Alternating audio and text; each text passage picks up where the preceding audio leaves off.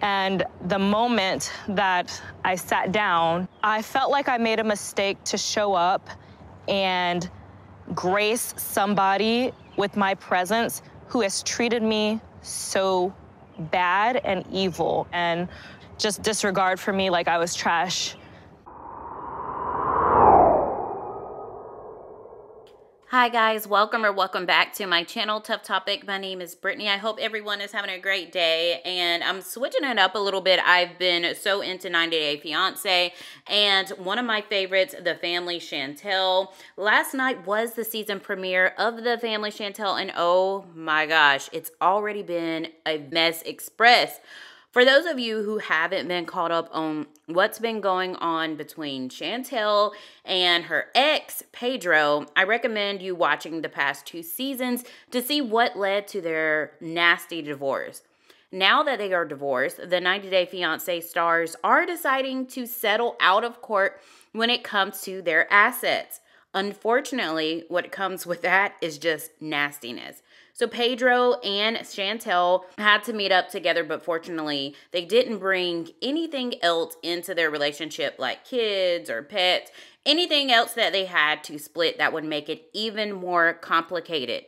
So from the start of their relationship on 90 Day Fiancé, I just knew there was something very wrong with them as a couple. They both had crazy families. However, I think Pedro's family had a much bigger influence on him and a much bigger picture as to how they wanted things to end between him and his then wife. He listened to everything his family would say about Chantel that wasn't in the best light.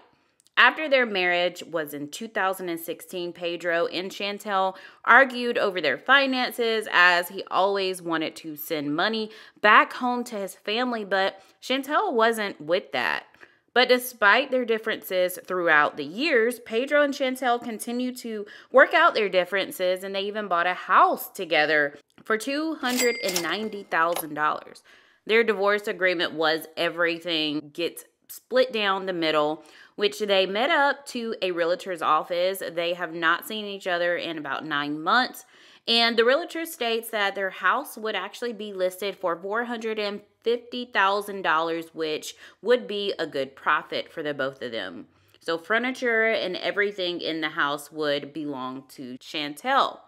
Honestly, I feel like that's too generous for Pedro, in my opinion, because Chantel actually supported Pedro for years, a few years, and she even worked 2 jobs, went to school, and, unfortunately, he did nothing. So I feel like Chantel went into the marriage really in it for love. She had this big picture. She had this plan on how things were going to work between the two of them. I'm not saying Chantel is perfect because I've seen her at fault sometimes. However, she did try to make Pedro happy from what I saw. It wasn't enough for him. Pedro went into the marriage with a goal, in my opinion, and that was for his K-1 visa. He used Chantel, and now the truth is going to come out. It's going to come to a head. We're going to see it. Next episode is going to be more intense, more explosive, so please stay tuned for more. Please don't forget to hit like and subscribe to my channel if you like this content. Bye for now.